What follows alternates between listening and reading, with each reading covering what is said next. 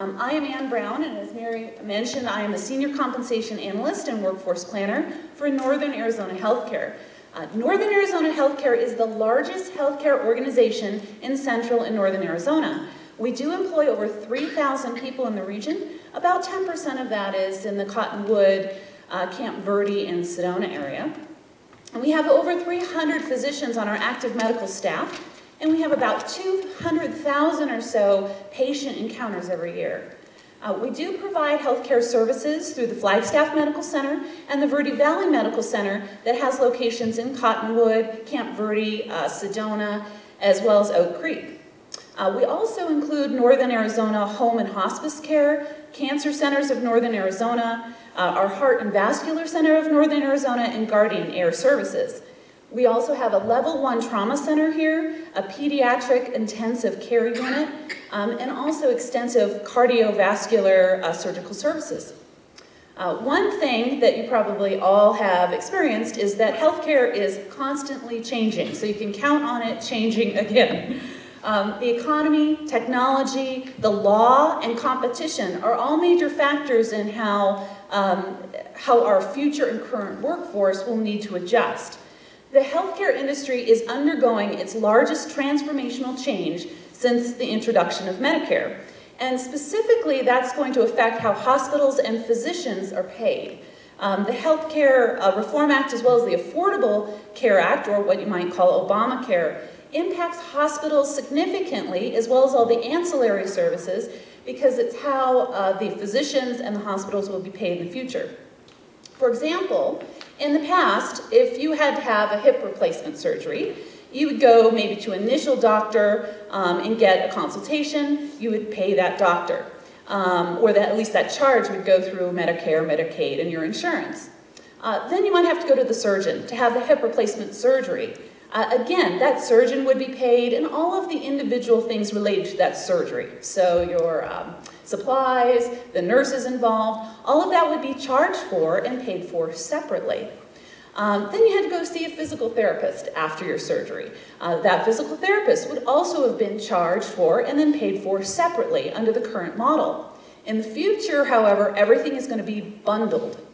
So it'll be charged for as an event, not a series of individual products. So for example, you have the hip replacement surgery that you had before, but this time the hospital will be given one amount of what an event or a hip replacement surgery costs. And that amount will then need to be divvied up among the initial doctor, the surgeon, all of the products used, and the physical therapist. Quality will also be a huge factor. What a hospital will be reimbursed will depend on a quality standard. So the challenge for a hospital will be to have the highest quality in terms of the procedure, but also ensure it's done at the lowest cost. That will ensure the highest amount of reimbursement. So that's our biggest challenge. This is leading to a lot of interesting changes with the workforce, both now as well as in the future, and we're predicting very high demand in our clinical, non-clinical, as well as IT positions in the next decade. Going along with that, healthcare is also experiencing the largest medical coding change ever. You might have heard of some of these things. ICD-9 is what we use today to code medical procedures. It is fairly simple, although it still is quite complex, but it's fairly easy to learn once you go through a process. We're moving to something called ICD-10. ICD-10 is much more specific and complex than ICD-9 in terms of medical coding. Again, for an example, if you have the flu and you go in, and now this has to be coded in order to be charged, there used to be, or currently, there's about 2 codes probably for a simple flu. In the future, under ICD-10, there may be up to 10 codes for the same flu. I know, a pain. So there's a huge change and need for people that are going to know ICD-10 medical coding. Now, medical coding is, again, complex, but it does not require a 4-year college degree to learn. There's specialized training and oftentimes a certification known as a CPC, or Certified Coding Professional. It's also very highly paid. So individuals that have the certification and know ICD-10 into the future, they usually start at around 40,000 and go upwards of about 70,000 per year. These individuals can also work remotely at home, so they can be in any location and be working for not only a hospital here, potentially in the Verde Valley or in Flagstaff, but they could be maybe working for a hospital in Minnesota, but working here in the Verde Valley out of their home. A lot of individuals who know ICD-9 today are individuals that are close to retirement and may not be interested or willing to learn a whole new coding practice. So that's also driving the demand up, which is not only driving the opportunities up, but also the wages of those individuals. Not just medical coding, but I would also say anything having to do with medical billing or anything in terms of the revenue cycle and helping a hospital get money back to be reimbursed are on the rise. On the clinical side, we do have and continue to have a huge shortage for nurses, both in Flagstaff and here in the Verde Valley. Now, nursing positions do require an associate's degree and also a nursing license, but again, not a four-year college educated degree. If a nurse does go through a program to get a BSN or Bachelor's of Science in Nursing, it does generally mean a premium in their pay. But again, that is not required. It's just the associate's degree and a nursing license. Again, these are fairly high-paid positions. A nurse who's gone through the educational program and is a fully functioning licensing nurse will start at usually about $55,000 and go upwards of $100,000. They can also move into management positions where they're making much more than $100,000 per year. We also have a very large heart and vascular center. That center is one of the best in the country, and we are actually doing procedures in northern and central Arizona that some of the largest metropolitan areas are not even doing. This is leading towards a very large future demand for medical assistants, as well as certain types of techs, so cardiovascular technologists, for example. They, again, do not require college degrees. It's a specialized program. Not even necessarily an associate's degree, but a specialized training program, and then usually some set of certifications. We're also seeing a demand with other types of technology jobs, or tech jobs. So radiation techs, respiratory techs, medical technologists that work in the lab. All of these positions, again, do not require an associate's degree or a four-year college degree. They do require specialized training and usually a set of certifications. Our lead technologists, for example, are making upwards of $100,000 per year. So these are very lucrative positions. We're also heading into an unprecedented doctors shortage due to the expansion of healthcare reform, as well as the aging population, which is driving demand up. And because of the focus on cost, we don't always want to hire a costly physician. We can hire what's called a physician's assistant, or a PA. PAs are at a lower cost, but they can perform many of the same functions as a regular physician.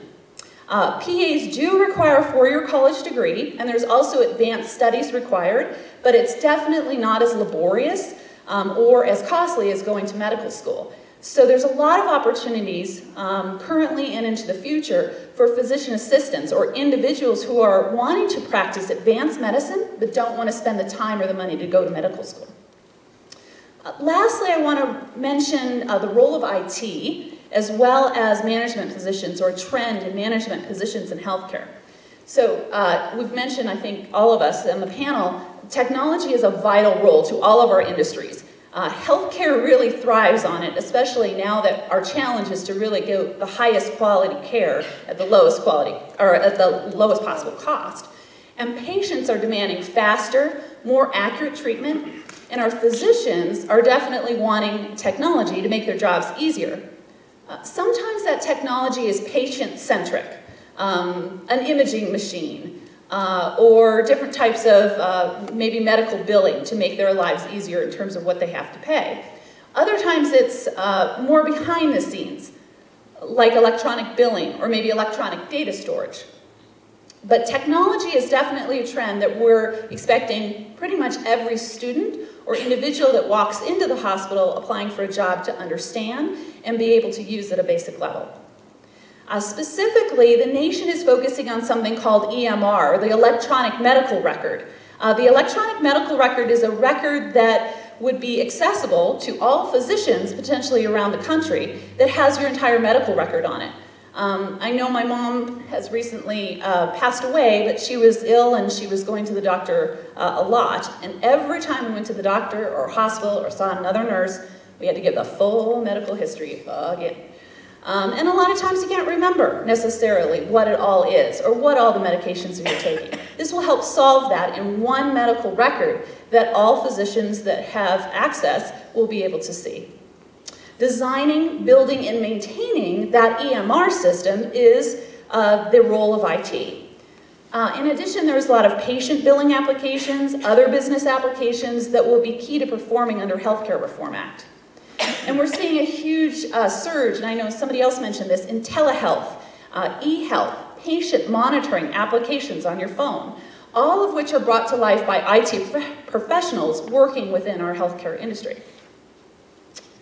Lastly, I want to mention a slightly different trend. I've mentioned a lot of positions today like the medical coders, the billers, the medical assistants, tech jobs, a lot of the IT jobs, all of those that don't require a four-year college degree but specialized training. The exception to that, and the interesting trend that we're seeing, is for management positions. So any manager position or above is generally requiring now a four-year college degree. And in many cases, we're also seeing a master's degree for our higher management, so vice presidents and directors, for example. The good news with that is that Northern Arizona Healthcare and most healthcare organizations will support and help subsidize that education. So people can move into that management position largely without having the degree, given a period of time. It depends, but it could be 5 to 6 years to obtain that degree, and then move into that position further and be able to increase their pay. There's a tremendous, as you can see, diversity, certainly in what's going on with healthcare. And there's a lot of opportunity with the Healthcare Reform Act.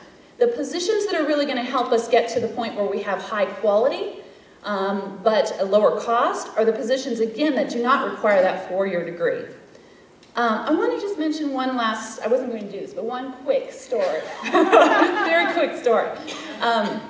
About a year ago, I moved back to the area.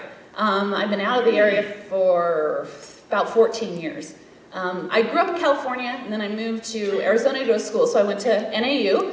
I got my applied math degree there. I worked at Lowell Observatory, which was super fun. I analyzed volcanoes on one of Jupiter's moon for a while, and then I worked with the public programs.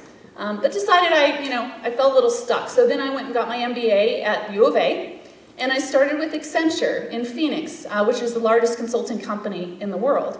And I was a change management consultant there and moved into HR and workforce planning and forecasting. And I did that in Chicago for the past 13 years. But a few different things happened. One is I loved Chicago, but I knew I wasn't going to stay there forever. And I desperately wanted to get back here. I love Flagstaff and Sedona and the whole area. And my mom got sick, and she lived in California, so I wanted to be closer to her.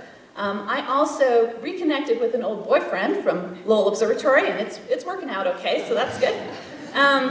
But I don't, and this is from the first speaker, I don't want to underestimate the value of this region and the beauty of this region in attracting people and keeping them here.